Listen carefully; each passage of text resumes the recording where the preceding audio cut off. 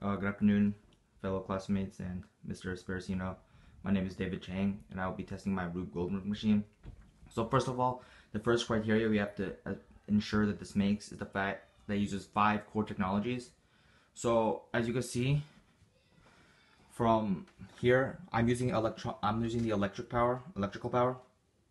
technology in the form of my lamp to create thermal energy, which is thermal technology, in order to heat up this ice, which eventually will make the ice melt.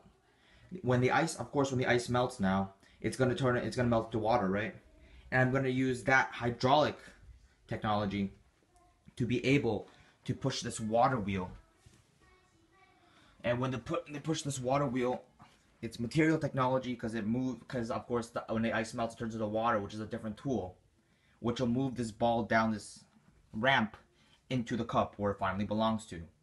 So the mechanical, and there's one more energy, and the mechanical energy that it requires for me to turn on the light bulb, which is the click of a switch, which in turn, inside the light bulb, inside the lamp itself, is a gear system, and this gear system is mechanical energy.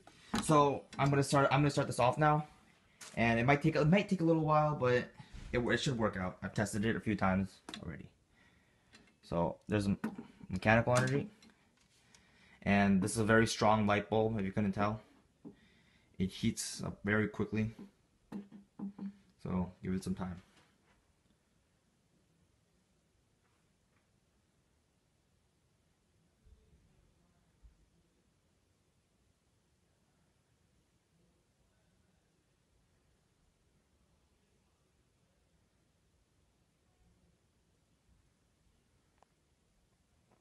I'll jump ahead to where the ice actually starts melting, because it's going to take a bit.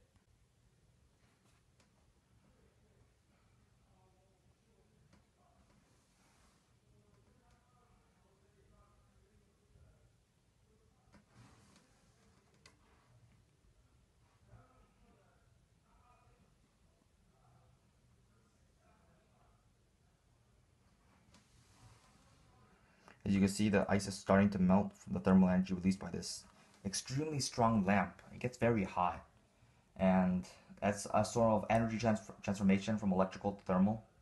So it's using thermal technology, which is being powered by electrical energy, which is started by mechanical technology.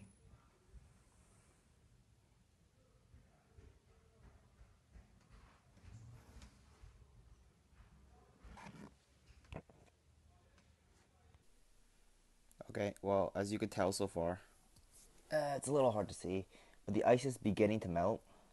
You can see a little bit of water falling, dripping down. Yep. So just give it another few minutes or so. Yeah, ice. The ice is taking quite a bit to melt. I think I might have put a little too much. That's something to remember. But essentially, this is hydraulic power because it's using water pressure and water force.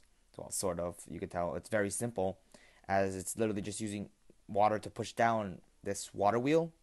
That is a hydraulic technology because we're using water as a tool essentially to push something.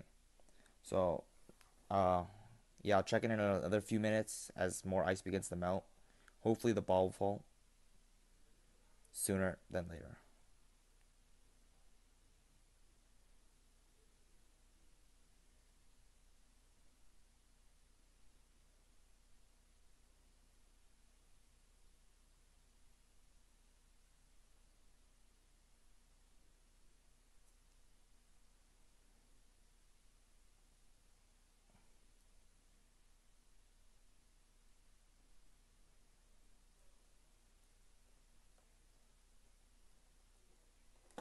Oh, there it goes. And there it goes in the cup. So essentially, this is a really slow-moving hydraulic sort of technology.